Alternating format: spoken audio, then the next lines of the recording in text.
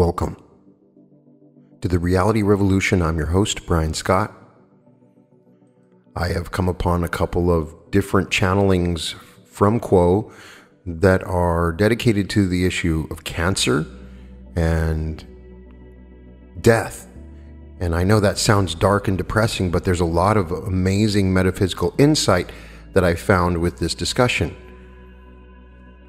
From a lot of metaphysical material, we understand that cancer is a metaphysical disease.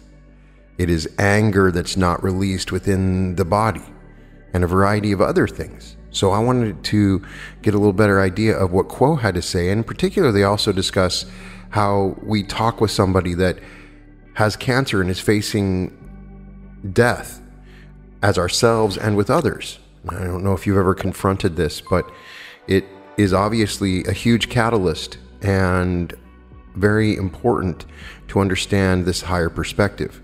Quo is a group or principle of higher density beings channeled through LL Research. LL Research also originally channeled the raw material known as the Law of One. Many of these channelings are wonderful. They only basically answer questions, and they are always resonating with me, and I find them incredibly powerful, as do many others who have reached out to me. We begin with a channeling delivered on February 8th, 1987. What do you say to people who have cancer and are facing the possibility of death? Carla channeling. I am Quo, and I greet you in the love and the light of the one infinite creator. It is a great privilege to be with you and to be called to offer our humble service during your meditation. We are honored that you choose to ask us questions which those who seek to know the truth would surely ask. It is good to share the vibratory energies of those who seek as we do, the one creator in each aspect, for we, as you, have no greeting but love and light, for there is no impulse but thought and no manifestation but light. Yet few are those who may greet each other in the comradeship of shared seeking and under the banner of the one infinite creator. And may we say to you that it is our opinion that it is the experience of dwelling in trust with those who are from elsewhere, who yet share the same creator. They are the true center and have the true value that we have to offer as we answer your questions, and that you have to offer as you ask them of us. For the trust we place in each other is a symbol of our attempt to grasp our unity, one with another, and our common identification as the Creator. The sharing of beingness and consciousness is indeed a powerful thing, and we take this opportunity to thank you. Nor should you fear if your numbers are small and your meditation circle is not vast, or even if you sit alone. Yet still, if you know and claim the witness of unseen friends, the light that you may raise in meditation is enormously powerful. We hope this has set up that which we wish to say about advice to those who must speak to cancer victims. My children, it is difficult to penetrate the illusion of life or death while living in such an artificially delicate and cumbersome mechanism as the physical vehicles which you enjoy during your earthly experience. The nature of experience is interestingly mazed. Seemingly positive and happy experiences are oftentimes of little depth, times when thought processes are slowed and intellectual, spiritual, and physical senses dulled, whereas difficult times and crises, seemingly so appalling as experiences, often produce excitement, revivification of heart and mind and soul, rededication and renewal of stewardship and service commitments. When you receive the news of a known killer, which has been found within your physical body, you're naturally going to spend an ocean of tears, wept or unwept, a ton of words said and unsaid, railing against and being angry about the cessation of life. Yet in the crisis of possible death lies a tremendous opportunity for the rededication of the life. For news of a possible death is a creative disturbance, a freeing mechanism which allows the one experiencing it to consider a wider variety of options with more seriousness than when the entity thought he was perfectly healthy. There's an opportunity not to be afraid. There's the opportunity to turn into one who celebrates the life lived in the present moment. Such an entity, having found a center of joy and peace in the appreciation of many blessings, notes with keen accuracy the difficulties of the present moment without becoming discouraged because of the debit side of the balance sheet, thus refraining from dwelling upon possible futures, yet inspired by the possible future of depth to the amendment of the attitude at the present moment. The seeker who wishes to transform the experience of Cancer may begin by affirming and celebrating each day as it awakens. This is not an exercise to use merely during periods of potential death. It is an exercise for life, not for death. For each day may be lived far more fully and with far more enjoyment and freedom, spontaneity, and humor than most among your peoples are able to manifest. For the negative emotions and blockages color and bias the experience in negative ways. Any entity may choose to begin to shape the life experience for the self, and by so choosing may become a more and more polarized entity. We turn to look at some practical matters. We realize that as we scan this instrument, we look at two providers whose families are dependent upon money earned by one potentially not able to provide. We would speak to those who fear that there is not a plenteousness of all things. The remembrance of friends, strangers who smile, individuals who unpredictably but generously may aid an unknown person. It is well to put one's thoughts not on the lacks of one incarnation, especially when these lacks are beyond one's control, but to focus one's interest and energy upon the assets of the same situation. If one needs not worry about money beyond a certain point, in other words, if one values one's life and feels that the environment of the livelihood has contributed to the illness, then it is time to use the creative energy of difficult situations to view the needs, the true needs of the social unit of which the entity is a part. It is well to meditate and find out for the self whether the lesson is to stay and learn to love or to move towards a greater love and faith, but with small, practical, and earthly expectations. We are not those who advise reckless moves for the sake of testing the faith. Yet deep within each entity there lies a sure knowledge of the rightness of each step of the life plan. Within each at this moment lies a knowledge that the entity is on the path which has been set or not. To arrive at contact with that level of self-awareness is a blessing, and it's usually earned. You must seek to know yourself as if you truly and honestly like and respect yourself. You cannot plunder the self any more than you would insult a high priestess. In each other area of practical earthly endeavor, think, meditate, and discuss with the family unit which you have made those things which are for and not for you. And then when the thinking has been done, the centering and the clearing and the grasping of the feelings of the self have been accomplished, put aside the consciousness of the dying and realize that that which is in a disease such as cancer is allowed because your emotional and mental complex were not able to love and instead blocked love in some situation. This is a mechanical rather than a judgmental description and refers to the fact that illness in general results when the body reacts to a loss of electrical and chemical imbalance within the body complex. The body then, as manifesting illness, is attempting to heal itself, and so-called illness is indeed a process of health by positive and affirmative attention to the present moment, the many blessings which are experienced in that moment, and both the wonder and the terrible mystery of life and death. One may transform the experience of serious illness into the beginning of a new consciousness, one which is closer to that which may be held within the illusion you now enjoy. And after you leave the same illusion, would you wish to change personalities because you change bodies? Or would you prefer to be more and more truly yourself, more and more fully a manifestation of the truth about yourself, more and more an opening through which the love and the light of the infinite Creator shine forth, not to impress, but to make joyful? Perhaps we have rambled a bit this evening, my children. At times, it was necessary that we say a few things quickly through this instrument that we might keep her at an appropriate level. We thank you for your patience, and it is our hope that each may see the centrality of affirming and celebrating the Creator in the self and the self in the Creator, who each of us is hid complete in who the Creator is, and the truth of us is the truth of the Creator. Let us all turn then to that great light that shines in the darkness of ignorance and chaos, which is much of the illusion about you, and seize hold of the central search. Life and death mean very little compared to the song of the present. For to breathe is to sing.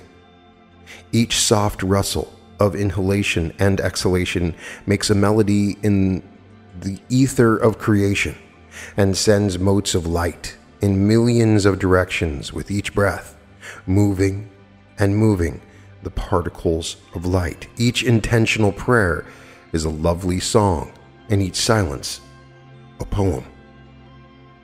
Who you are is not how you feel, what the condition of your body is, what your bank account is, or where you live. More deep ties are those of family, friend, and companion.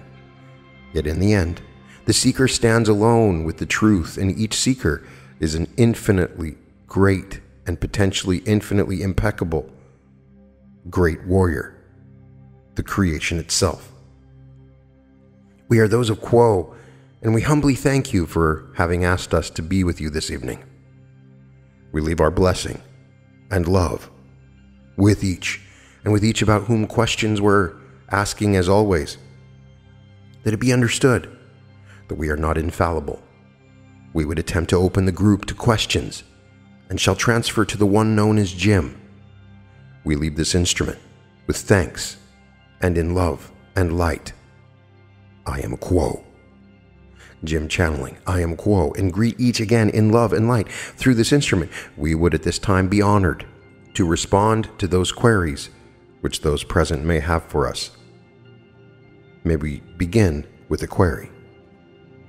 Question: is it not true that before our incarnation into this life that we choose our own death? And it could be the case that we would use cancer or some other illness as the means of our death. I am Quo, and we might suggest, my brother, that there are correctnesses and incorrectnesses in the assumptions which you have made. We shall attempt to speak to this topic. It is true that those who are aware of the process of incarnation and its purpose, due to a conscious discovery of this incarnative process during an incarnation, take a more complete role in the planning of the incarnation which is to come before the incarnation. The framework for attempting certain lessons that will enrich an entity as a whole is determined, as are those services which might be shared as fruit of the effort of learning with others. There are many possibilities for each incarnation in these two general realms of endeavor, that of learning and that of serving. Because free will is paramount within the incarnation, and indeed before the planning must take a general form with many potential specific aspects, be they events or entities, programmed, shall we say, as possibilities and perhaps even probabilities. Many are dependent upon other choices and agreements made between entities for various times and purposes. Thus there is much that is fluid and flexible, shall we say, within any incarnation that will allow for the learning of the lessons and the offering of the services. That graduation, shall we say, from the incarnation that is called the death, in many instances is the subject of such planning, which is to say, there's a variety of possibilities for each entity that may occur according to the completing of the overall plan for the incarnation in a more or less successful fashion. It may be said that the lessons shall continue for any entity within an incarnation until their weight grows too heavy, at which time the entity shall have planned for one means of bringing the incarnation to its culmination. This general means of ending the incarnation may be seen as a continuing effort to gain in the polarization in consciousness which has been chosen.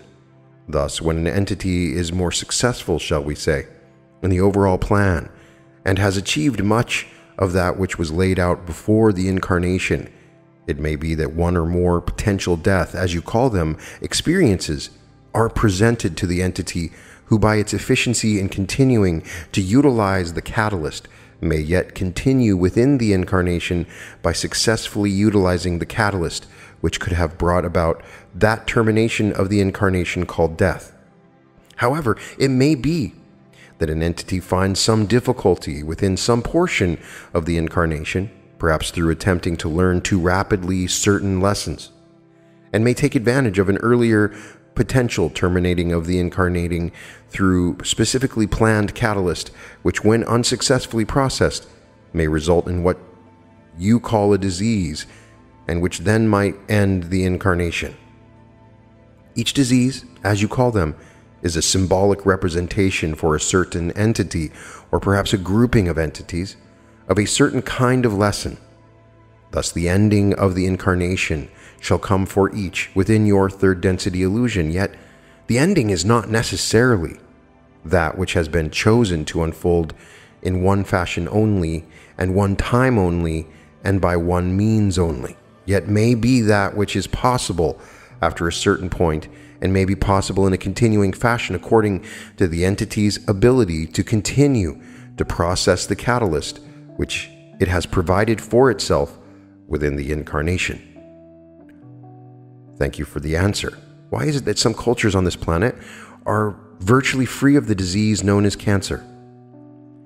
I am Quo, and we find that this disease is one which is late to join the experience of your peoples upon this planetary sphere, and being of recent influence has found its roots within those cultures which are of a more individualized nature, shall we say.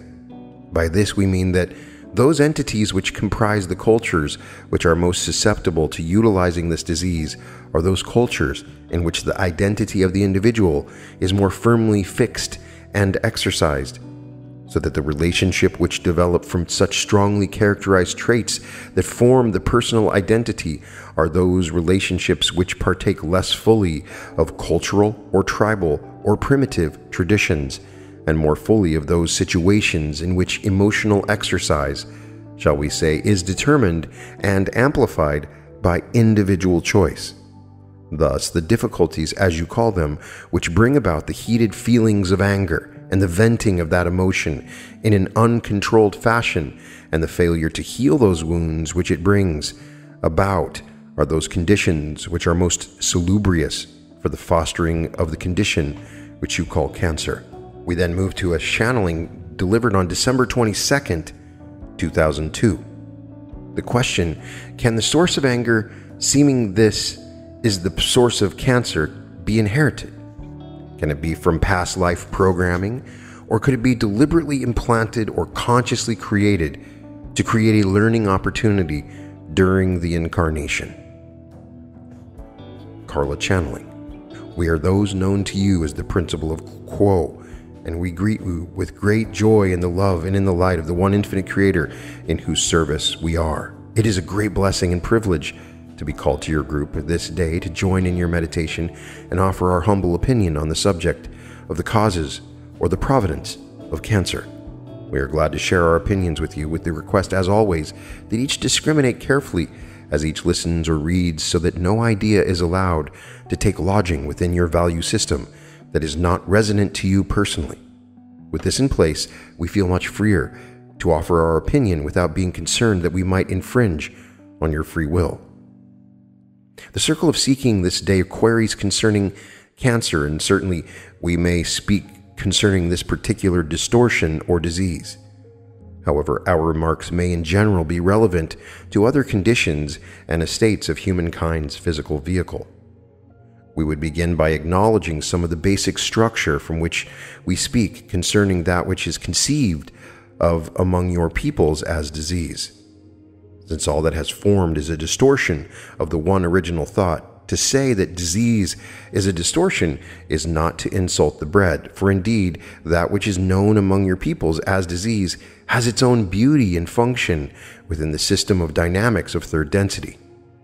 It is a highly convenient and somewhat sensitive means of ending a lifespan at the just and appropriate time for that entity, and indeed in many cases the so-called disease comes into play as a result of the filling up of the capacity of the entity's learning system from the wear and tear of the daily incarnational experience once the vital energies of the entity have expended that amount which they have to offer to the challenges and pleasures of having breath and life within third density, which may have ended sooner than was intended before incarnation. This is impossible to predict before incarnation, either how Catalyst will strike this entity within incarnation, or to what depth the increased load of unprocessed experience may go. When such bank accounts of undigested experience result within an entity, so that the amount of unprocessed catalyst is over the full line of an entity in terms of incarnational energy, then it is that the physical vehicle may gladly accept the disease in order to plead a sensible and timely period upon an incarnational pattern. This is most helpful for the entity, so that healing may occur as would be needed to create an atmosphere within which the entity, somewhat healed from its travels in its personality shell through the incarnation, may recover itself, take thought after its healing, and consult with its higher self and all guides in the construction of a new incarnation which would address those unresolved catalysts. It is for this reason that many entities who find themselves dealing with physical difficulties of one kind or another would then end life experience at a younger age than would be, shall we say, the cultural norm among your peoples. Consequently, whatever the condition or disease that is perceived by those who offer tests with the various measuring devices of your peoples, they have only the outer hints and clues as to the true cause of the condition. The shape of unprocessed emotion with the incarnational energy vehicle most closely associated with the physical vehicle has a much more accurate and clear concept of where the opportunity of an ending to the incarnation is coming from in terms of cause. Only the entity, and perhaps sometimes not even that entity, is fully aware of what sorrows upon the heart, what unbalanced emotion upon the emotional body have created a situation of imbalance, which has reached the point where the mind complex of an entity cannot balance it. When this occurs, the natural evolution of the distortion known as disease is to move from those difficulties within the mind to the more obvious hints and clues offered by the analogous condition which has been given to the body, for it to, shall we say, act out its distress, sorrow, anger, grief, or whatever the imbalanced emotion or unrefined emotion that has been causing the distortion to be chronic within the energy body of the individual. The query specifically moves to question the three possible causes of the arising of cancer from anger. That is, the predisposition of the genetic makeup of the vehicle, the carryover from past life distortions, and the placing of the illness or condition within the life experience as a response to those things which occur within incarnation. And we would take these on one at a time after simply saying that we would agree with the one known as J1, that relating the emotions of unrefined anger to the condition cancer is quite often correct as a solution to linkage between mind and body in the arising of that particular disease. Firstly, there is the possibility of genetic predisposition, and while we completely agree that this predisposition is a portion of many entities within your density who do experience the arising of this disease, it is entirely possible for two entities with the same genetic makeup to respond quite differently to stress when it takes the form of the hot and fiery distortions of anger. One entity may be able to allow the refining of that anger by not resisting it or holding on to it, but simply sitting with that anger in utter compassion for the reasons for that anger, the hurt and pain and sorrow behind that anger. The entity feeling threatened, fearful, abandoned, or unworthy, and thus creating the experience of a confused anger that can be placed in the tempering fire of patience and waiting so that anger is given time to be refined by the enduring fire of experience. When that which is creating distortion is allowed to express itself completely in the inner energetic system of the vehicle, then it is that the physical distortions that might arise, the cause of genetic predisposition, will not arise, since there is not an imbalance penetrating or chronic enough to trigger the stimulus to which cancer is a response. Consequently, the thinking system and the perception system of each entity has the responsibility for determining what is the truth of any particular occurrence, and when an entity's information system is able to deliver, shall we say, a less distorted truth concerning the evolution of the emotion of anger, the skill of this draws the sting out of the otherwise triggering perception that the entity is no longer safe and must become one who is on guard and protecting oneself. This contracting or defending choice when faced with one's own anger defines the perception that the cells of the body will receive. If anger is perceived and yet it is perceived from a viewpoint of safety, compassion, and nurturing it will not constitute a trigger for a physical vehicle to produce that which is cancer. Thus, it is exquisitely central for entities to be alert to the actual nature of their allowed perceptions, for what is perceived is what the physical vehicle reacts to. Each has seen the demonstration of hypnotism, where an entity is informed that being stuck with a pin will not hurt, and sure enough, the hypnotist is able to demonstrate the changed perception of the client which has been hypnotized. This is precisely the nature of perception, and we encourage each always to gaze with a clear eye and an unbiased point of view at the nature of one's thoughts. For each thought that is processed by the intelligence has its nature, its strength, and its vector in terms of polarity and purity. The second suggestion as to causes of the cancer, that is, the cause of how the anger expresses itself in cancer, is that which is carried over into a present incarnation from a past incarnation. Often there is, in the experience of older souls upon your planet, that is, those who have been through multiple lifetimes upon your planetary sphere, that there is a carryover, especially of those experiences that have been involved in a previous death, the place of a fatal blow, the chakra involved in a mortal emotional dysfunction, even the primary and secondary energy centers associated with certain relationships, distortions, and imbalances. When such a relationship is central to the incarnation pattern, it may well constitute an imbalance that expresses, even through an entirely new body and energy system, the cause of the strength of the previous distortion. Often, in the case of wanderers, this does not apply because such entities have balanced karma, moving into the earth plane, and therefore have only the energies of the present incarnation to balance.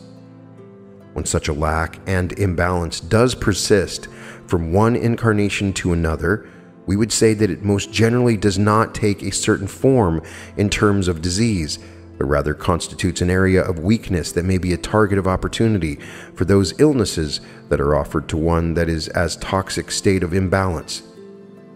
These would then have to do more with the energy center affected by the imbalance than they would have to do with the particular disease.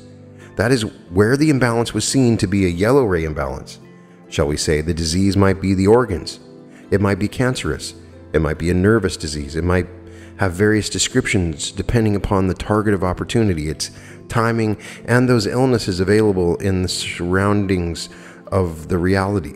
However, such an illness would involve the same basic area of the physical vehicle. This then would not be so much an emotionally caused disease, but rather it would be that almost mechanical outworking of previous patterns with the insulating numbness of forgetfulness to ease the outworking of a complex pattern of imbalance from a previous incarnation.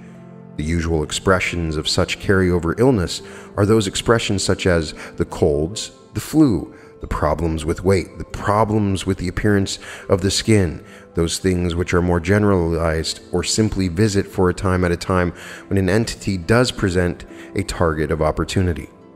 The third suggestion of the one known as J1 was that such anger may create opportunities for such a disease as cancer from inside the incarnation or from just prior to incarnation during the planning stages. And we would say that often this is the cause, which is the, shall we say, the efficient cause of cancer among your peoples, For many are the people who are very eager to cleanse and purify their energy body of all imbalance, and the guidance before incarnation encourages the self to put in place a possibility of illness in order that, should the incarnation not be going as planned, there may be set in place the predetermined tendency to form illnesses which create the opportunity for inner work. A good example from channeling, which we find within this instrument's awareness, is that of the one known as Franklin, who programmed into its incarnation the possibility of crippling polio. This did not occur in childhood, as that particular disease normally does, but rather it was set in place as a fallback strategy in case the one known as Franklin became led astray from its desires prior to incarnation to become more positive, more open-hearted, and more service-oriented. The practice of politics is, shall we say, not designed to create such opportunities for positive polarity, but rather such practice as those of a politician may well lead to service to self energies, being fairly freely encouraged under the guise of helping groups of people for their own good. When this particular imbalance became marked enough within this entity's incarnation, it then chose subconsciously to create for itself a situation within which it would be more able to do inner work and less able to have a breadth and a fast pace of social activity. This did indeed, in this particular entity's case, work well, and created the possibility of much good work and balancing the distortions have to do with the right use of power. When a severe illness comes to one unexpectedly, it certainly is appropriate to question carefully all three of these possibilities and many others not yet thought of. It is well to gaze deeply into the self to see as clearly as possible the distortions and glamours and exaggerations and cruel lacks of self-encouragement and self-validation that may have created such an imbalance that the energies of disease were needed. It is well always to see disease not as an enemy, but as that friend which has perhaps come too soon and needs to be asked to move out of the stage of life and back into the wings so that more of this incarnation may be enjoyed. The solution which the one known as J1 seeks to the riddle of disease and illness is that which we commend, for truly all is love.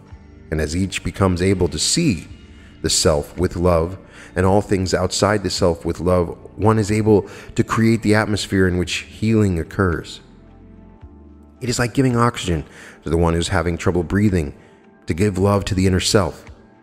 It may seem that others should love one, and one should love others, and that self-love is selfish, but there is a level at which it is not only unselfish, but necessary for health to come into a sense of peace within the self that is beyond explanation, that is the result of feeling unthreatened, safe, and nurtured, and there is no one but the self that is able to give that resource to the self on a stable, everyday basis. Certainly an entity may feel safer with a certain companion or with a certain group.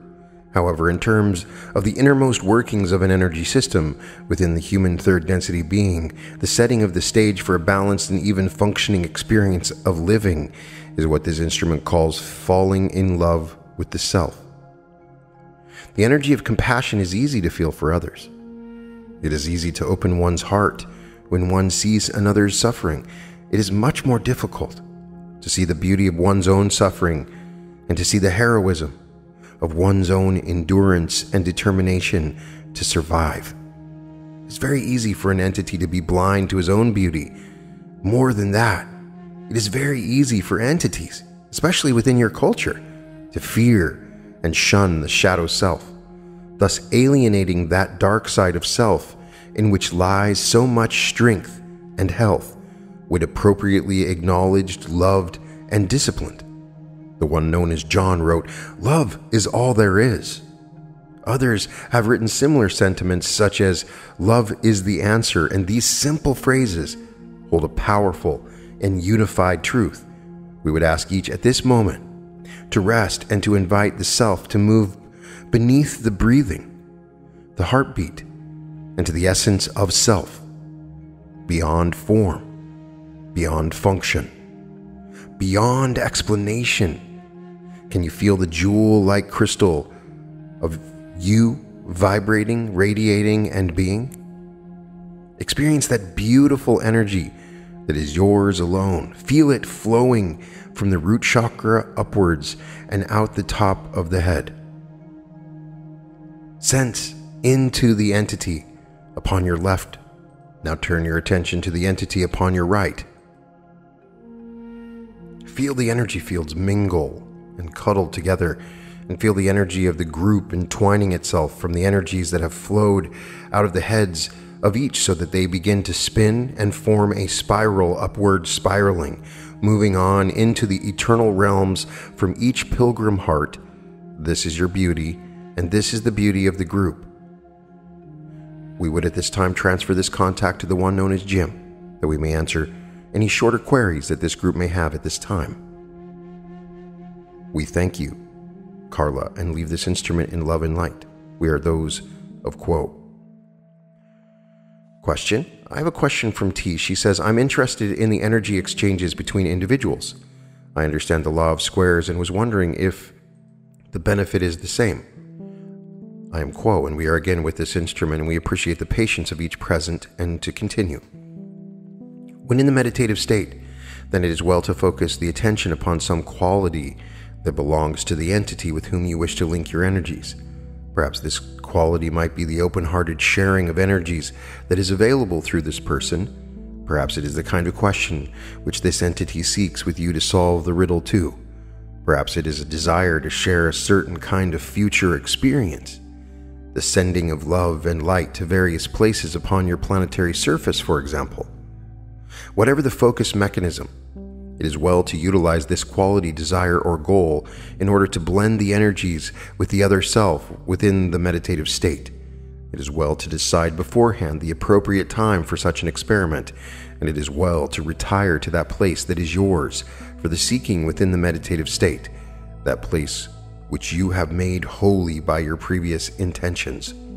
When these simple prerequisites are accomplished, then one may enter into the meditative state with a certain degree of confidence that what you are attempting to do is indeed possible and shall bed the result of your efforts.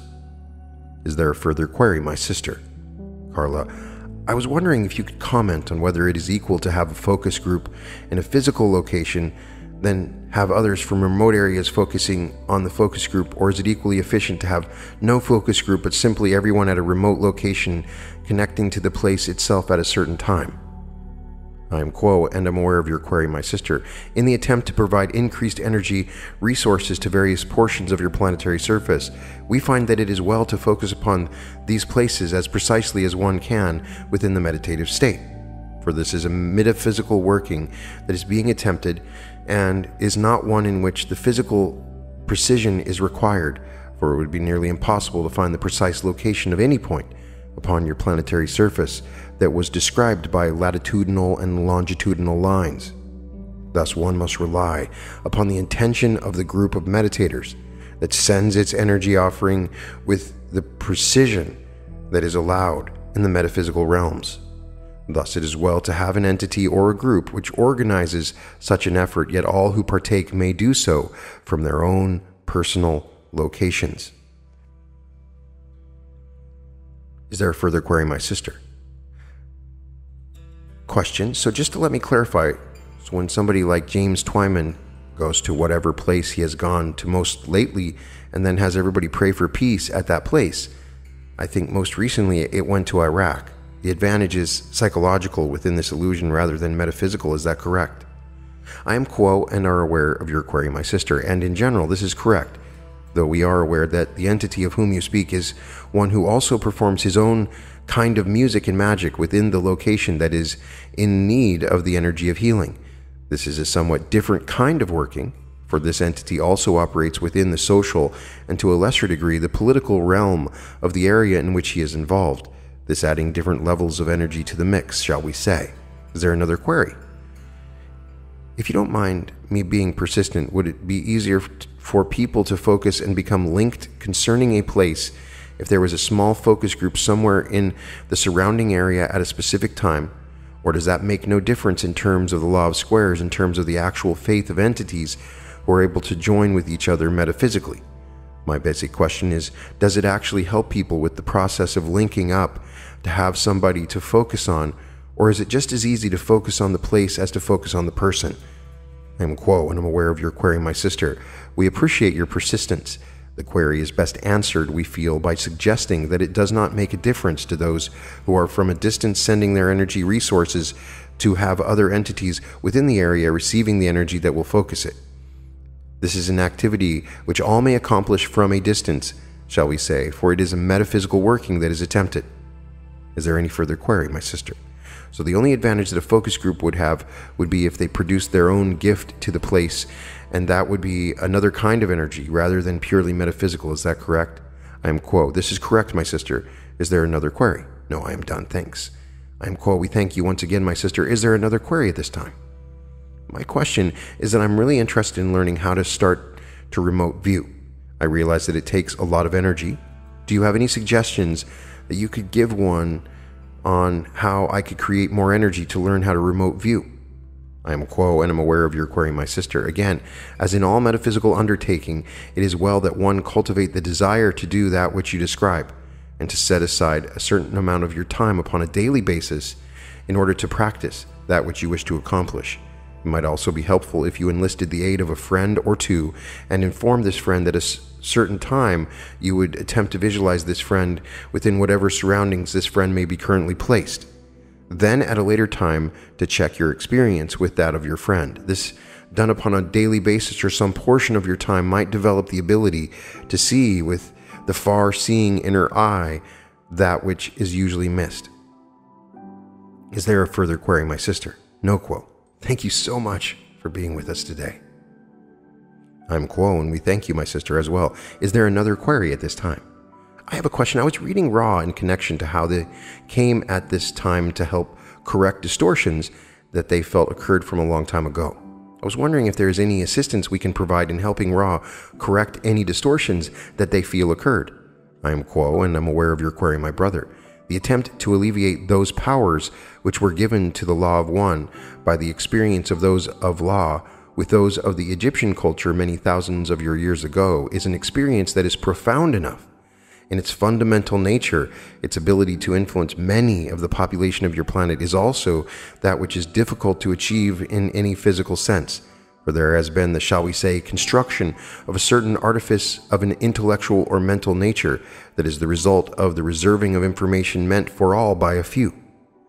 That this pattern has been reproduced in an extensive sense in the years that follow this experience, that perhaps the most help that can be offered by individuals at this time is to seek to remove these distortions from one's own pattern of experience and personality structure.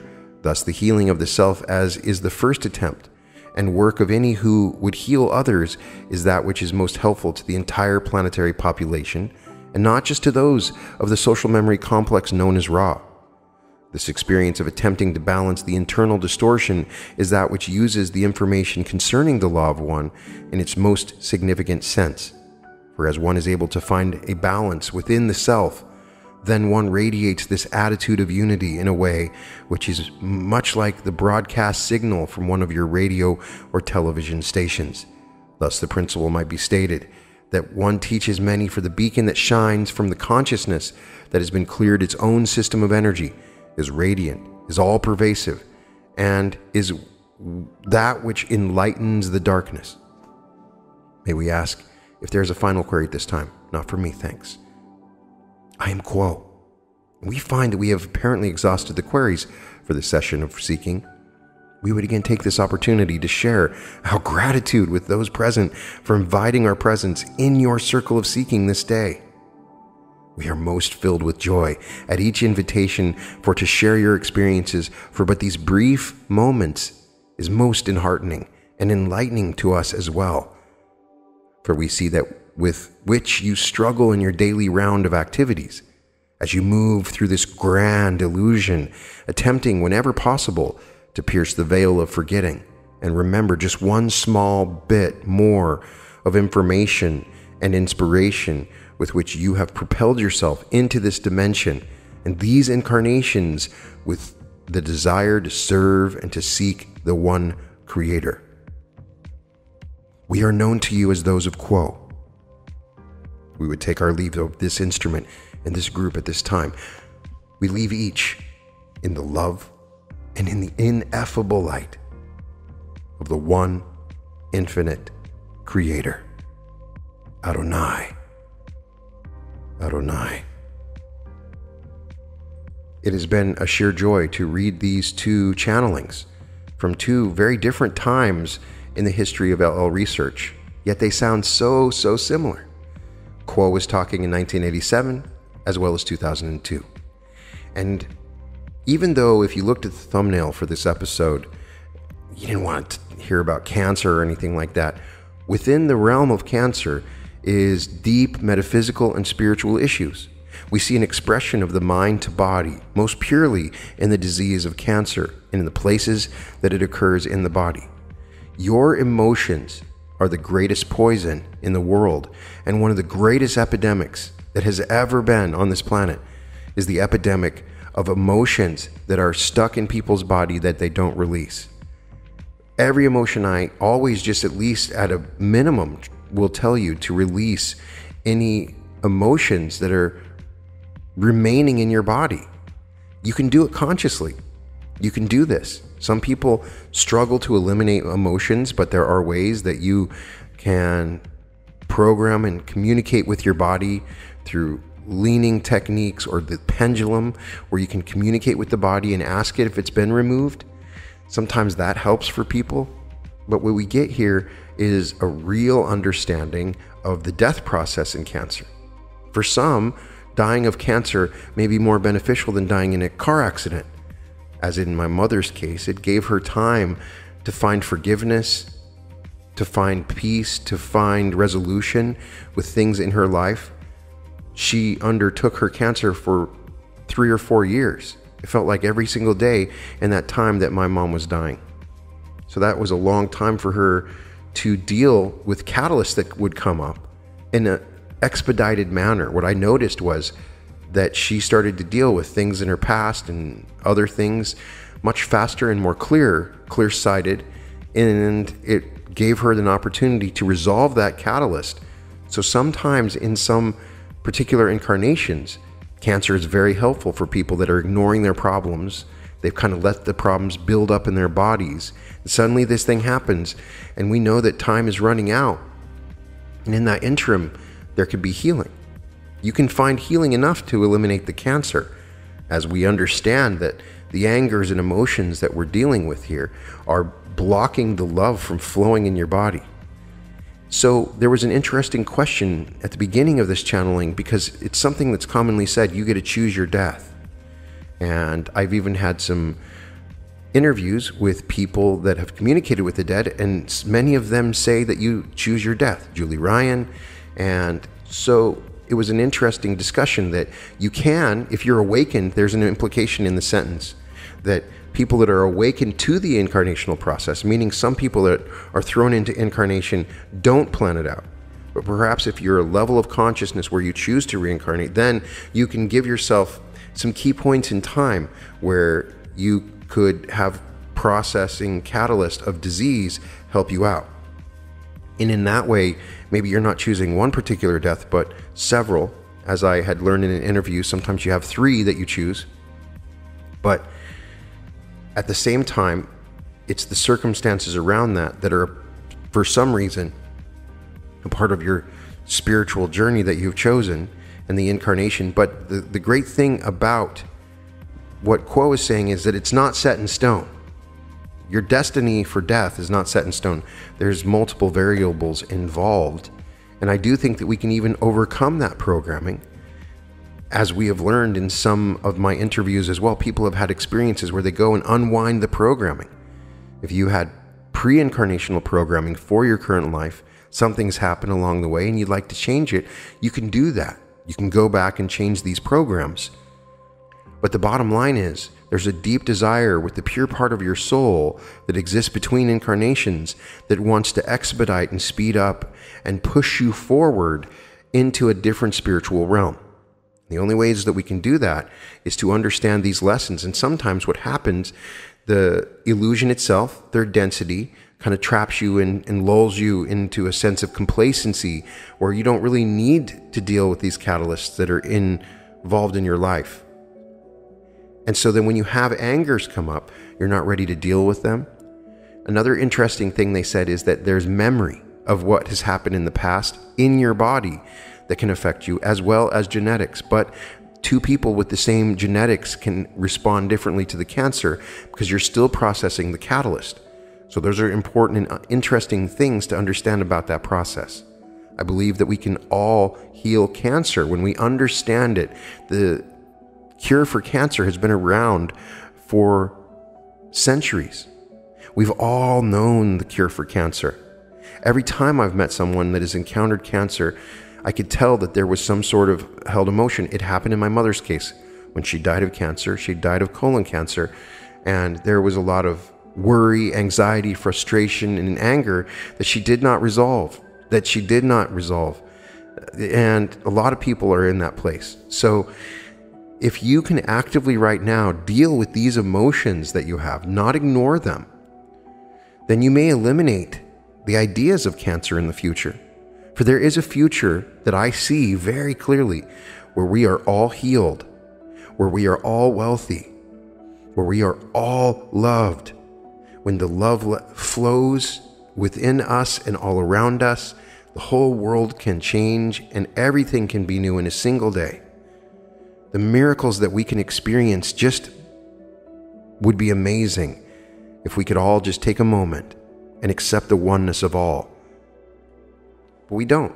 We're in this illusion and we're stuck in this law of confusion, we might say, where we don't really know what's going on. We're not aware that we have to encounter it. So because you're hearing my voice and I'm telling you this, you now know.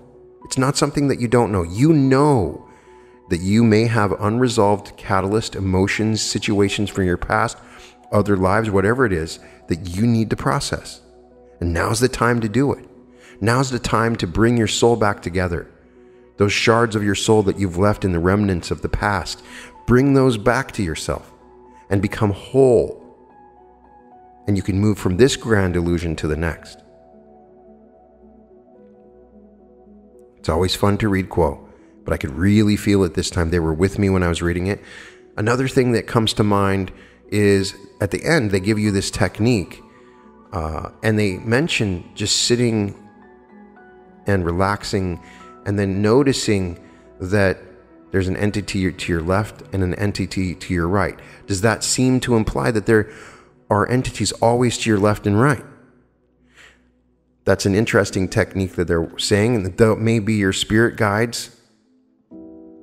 Anybody that can give clarification on that particular technique, or if it's related to any other references by Ra, the only thing I can think of is the spirit guides, and they say there are 3.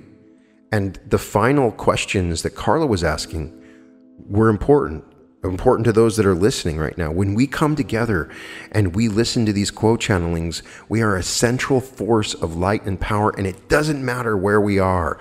You could be listening to me in Venezuela, in China, you could be listening to me in Russia, in Australia, in the Netherlands, and we're all one in the same place. And if we focus our energies together, no matter where we're at in this world, it doesn't matter where we're at because it's metaphysical. We can send light and love anywhere. And the more that we come together as a single unit, even though we live thousands of miles away from each other, we can make a difference in the world with the sheer power of our minds, unfiltered, purified by releasing these shadows and negative emotions. We become powerhouses, lighthouses for people to see and find their way. You're a lighthouse. You're lighting the way for so many people. You have no idea the difference you're making in the world. You can find all episodes of The Reality Revolution at therealityrevolution.com.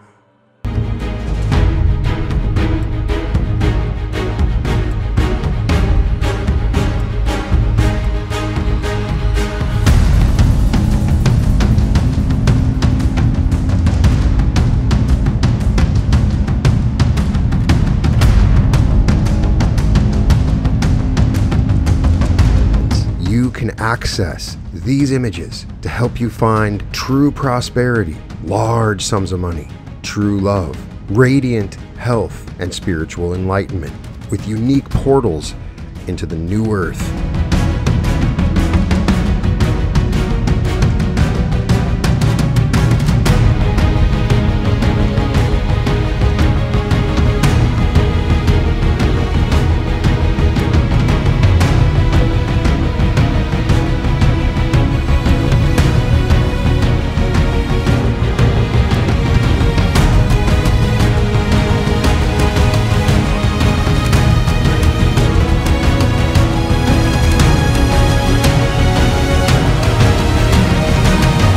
Welcome to the Reality Revolution.